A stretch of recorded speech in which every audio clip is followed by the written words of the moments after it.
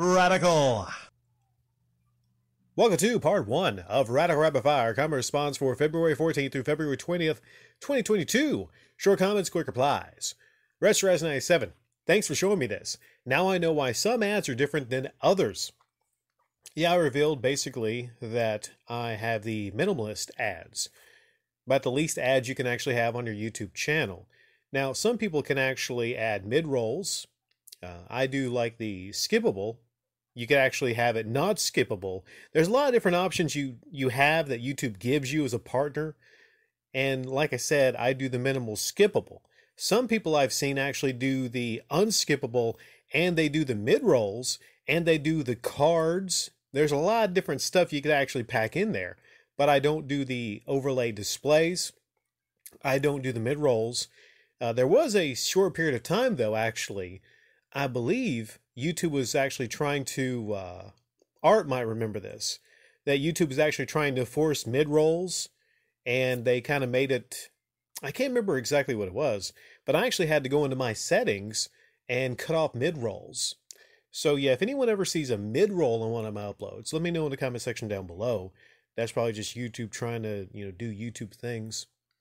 I know mid-rolls just kind of, they annoy me, because once I start an upload, the mid-roll just kind of like takes me right out of it. Ruby Hernandez. I'm a Chiefs fan, and I seriously believe he threw the game. Glad I'm not the only one, and will never watch football again, at least not the same again. Yeah, it's that moment when you realize that something is not exactly on the level. It could be football, it could be wrestling, pro wrestling, but everyone pretty much knows that pro wrestling is fake nowadays. Could be a YouTube channel. There's been many people through the years, people have come by and said, Rick, I didn't know that was a fake YouTuber acting fake, doing the clickbait, actually acting angry when they're not, like an Angry Joe. So many people have told me through the years, Ruby Hernandez, when it comes to YouTubers, that have actually opened their eyes, not only on things like e-baking, but, fake YouTubers. G Guru 1. The system wasn't an investment scam. They honestly intended and believed they would bring the system to market. Once they mismanaged it straight into the depths of hell, and they were desperate to salvage things. Then it turned into a scam. I would say there's 3 different sets of people. G Guru 1. About the Intellivision Amico. There's people that, 1, believe it was always a scam. It was a slow scam from the beginning to the end right now, which we're getting into the end. Then there's people that believed it was never a scam, and it's not an investment scam right now, that everything's on the level. Those we would call the Amico cultist, are just, well, let's call them stupid. And I would say probably most people believe that there was actually an intention, and, I get people that believe different things and whatnot between the two. There's a lot of people that believe, I would say most people, that Tommy and the gang intended to actually release and have a successful console, but at some point, maybe early on, maybe years down the line, it's crazy we're talking about years now, that they decided that, hey, you know what, it's not going to be successful, especially against the Switch and the competition, but we can actually just go ahead and keep doing these GoFundMes and get a lot of money. Michael Jarvis, aka Sleepy Jarvis. Literally, no flags until it was clear the Rams were about to lose. Facepalm. And a blatant face mask on Ramsey, but no flag to let the Bengals score on the first play of the second half. It was so rigged. Well, a lot of people will point to that face mask that was not called. And I say to that, you know what? Maybe they were just lazy. Maybe they missed that call. Okay, possibly. Or maybe they let it go because they needed that play to happen. They needed that play to happen to kind of keep the game kind of close. But yeah, it's very clear at the end of a game, if you see 4 calls at the end of a game to help hold the hand of a team going into the end zone versus, 2 calls the entire game, then clearly there's something up. It was pretty obvious, to me at least. Leston Davies. I had a competition in my kitchen yesterday. I made toast, my son made toast, my toast was better, now I'm world champion. Okay, I don't know if you're the world champion of toast, all right? I can make some pretty good toast when I want to. It seems more of a random thing. I'm not sure. If you were having a toast competition, like what would be your parameters for toast competition? I wonder. You know, the less amount of scrapes to scrape the hard stuff off before you eat. Would it be possibly, I don't know. I mean, whatever it is, I'd like to have the best toaster. Or would that play a role? But yeah, you know what? Your toast was better, but your son's going to grow strong one day. And his toasting abilities will out-toast you. You'll be toast, Leston Davies. Jag Channel. Imagine if the nerd interacted with Ronnie the Skeleton and Devil Boars. Okay, I did a search for Devil Boars. I didn't see anything. I did a search for Ronnie the Skeleton, and there was an upload from a year ago where Irate Gamer was Ronnie the Skeleton, and then there was a family of skeletons. For 2011, I mean, not that bad of an upload when you look at it, right? Nowadays, you see all kind of stuff like that. But not a bad effort for a decade ago.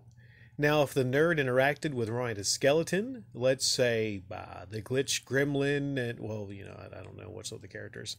Well, just AVG and himself, maybe having a fight with Ronnie the Skeleton and Devil. I don't know much about Devil Boars, but that wasn't what it could and should be. The Irate Gamer AVGN crossover, because, well, none of the characters crossed over. I mean, they weren't in the same place. Maybe if they do like a sequel in the future, maybe we might get some of the nerd characters and, some of the Irate Gamer characters. But I don't really see any of that on the horizon, unless you've heard something I haven't. Mr. Lone Wolf, I found it to be too predictable, to be honest. I told someone at work, watch how the other team will make a miraculous comeback, and lo and behold, I called it. Starting to wonder if the whole movie Basketball might have predicted the future of sports. I haven't seen the movie Basketball. Maybe I need to see the movie Basketball if it actually predicts the future of a lot of sports. When it comes to the miraculous comeback, they can happen in sports. Sure, it can happen. But not multiple times in a playoffs. Not multiple times, because then you start getting into it, you're looking into it like, okay. For instance, perfect example, the typical Brady comeback. Okay? Typical Brady comeback, as if Tom Brady's just waiting until the end of the game to actually just remind himself, oh wait, oh yeah, it's part of the script, I have to have the typical comeback. You ever stop to think, okay, if it's typical and they expect it, then maybe it's part of their character. The Tom Brady character created in 2001, by the way. Tosin started. Not quite as rigged as Kim Jong-il's miracle round of 38 under par, but a good little back and forth chess match between the players and officials. Talking about a Super Bowl compared to the rigging of Kim Jong-il's miracle round of 38. Okay, that's Lil Kim, and then there's a new Kim, but this was back when I think he was 52, I want to say. I looked it up. A miracle round of 38 under par. I don't know much about golf, but I know that's pretty damn near impossible to have a 38 under par. And here's what's impressive. Kim Jong-il, here's what's impressive. That was his first time ever playing golf. First time ever playing golf, 11 holes in one. Could you imagine? Could you imagine? One other thing about Kim Jong-il was apparently he was walking at 3 weeks old and talking at 8 weeks old. Wow, it's a shame. It's a shame he's no longer with us. Truly, the greatest man that ever lived. MBK silent. Thing is, I'm in the NFC North. I've watched Stafford play when he was with the Lions. He is not Super Bowl material. Players don't change overnight like that. I don't know if they want him to be the new Brady because of his looks, but man, he is not all-star QB material in my opinion. Yeah, you know, kind of weird, MBK silent. Not a lot of homely quarterbacks. Not a lot of homely, that's my homely sound. I know it's a look, but that's my homely sound. Brady, Mahomes, a lot of these people seem like they was pre-selected though, because they just very handsome people, right? You ever wonder how that is? Very handsome people in sports nowadays. You see that guy for the Bengals. He's really not that good. Stafford with the Lions. No, I agree. He was not Super Bowl material. Like he magically left the Lions and now it's Super Stafford. He goes Super Saiyan. I just don't believe that. Yeah.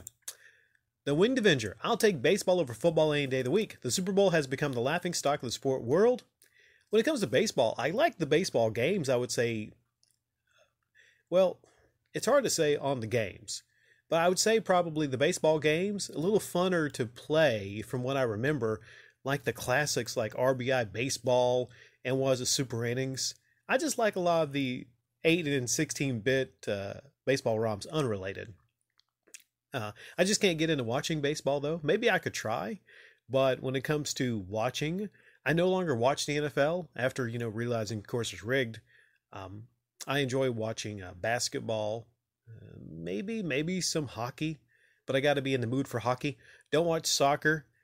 Um, I don't know. Like what do you all like to watch as far as sports? Everybody, leave it in the comment section down below what you like to watch.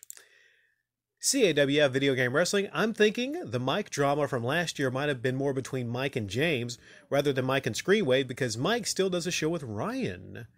Okay, yeah, I'm not going to speak to that because, I mean, quite honestly, I can only kind of guess. And I don't know about the personal relationship between Mike and James. Okay, that's, between them. But I will say he seems like he's having a lot of fun with Ryan. And Mike and Ryan, from what I've seen, is a superior, far superior, whatever it's called, than Mike and James. James Rolfe it's not his best when he's playing games with Mike. Because, I mean, well, sometimes he even like falls asleep. He doesn't really care that much about video games. He's not interested in that. But, with Mike and Ryan, hey, they're really interested in video games. You slot a lot of different people in there with Mike and it'd be a for superior show. Maybe some people don't want to hear that. Maybe some people are just desperately wanting Mike and James to get back together. But, I mean, was it really that great, though? I mean, the Mike and James Mondays, was it really that great? Or was it just people really wanted to see James in general?